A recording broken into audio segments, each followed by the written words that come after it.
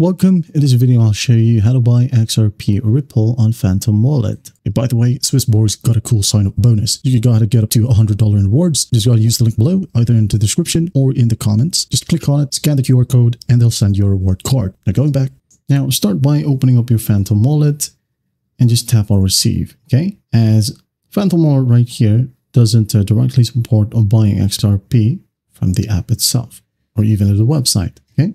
So just basically copy Ethereum, and once done, open up Binance, and once it's opened, go to your assets, and in here, just go ahead and tap on send, okay? Tap on on-chain withdraw. Now make sure that you have an XRP Ripple on your Phantom Wallet, okay? Okay, let's say I'm going to go ahead and find XRP. There you go. Just tap on it, and then once done, just tap and hold or long press right here.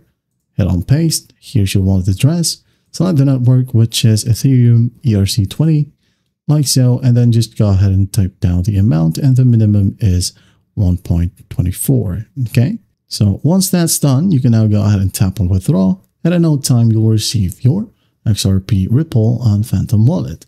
Now, there's another option to buy XRP Ripple, okay? You can go ahead and choose to download maybe Kraken right here. There will be a trade button right here. Just tap on it and just tap on the buy button, okay? And once done, go ahead and find XRP, buy it, and in no time as well, you'll have your XRP Ripple on your Kraken account. But that's basically it. I hope this video helps, and I'll see you in the next one.